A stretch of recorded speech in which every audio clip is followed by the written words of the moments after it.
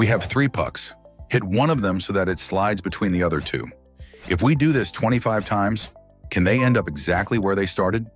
Initially, the pucks A, B, and C are in a clockwise orientation. When you hit puck A and it passes between B and C, the orientation becomes counterclockwise. If you hit puck B instead, the same thing happens. The orientation becomes counterclockwise. The same applies to C. Now, what happens after the second move? The pucks come back to a clockwise orientation, no matter which puck is hit. Third move, counterclockwise again. Fourth, clockwise. Fifth, counterclockwise, and so on.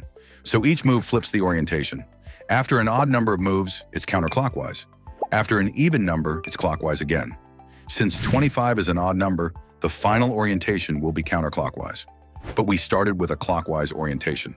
So after 25 moves, there's no chance the pucks will be in their original positions. Now, can you guess the orientation of pucks after 42 moves?